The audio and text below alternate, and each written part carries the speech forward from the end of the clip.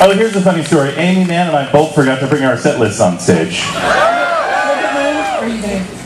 I mean, I could cheat off of Spurnies, I guess, but that doesn't seem right. No, you keep it. It's your set list. It's my error.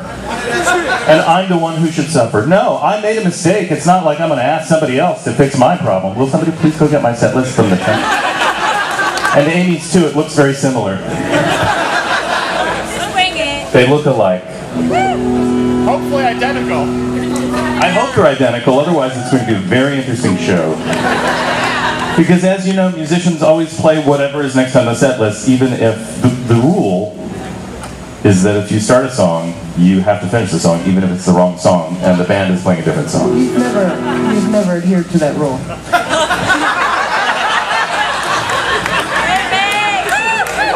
That's the kind of maverick I am, I guess.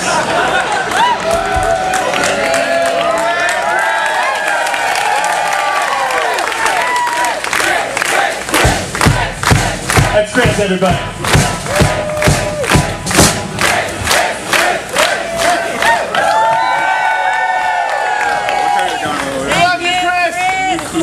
Guys, the show is going really well so far. There have been no mistakes.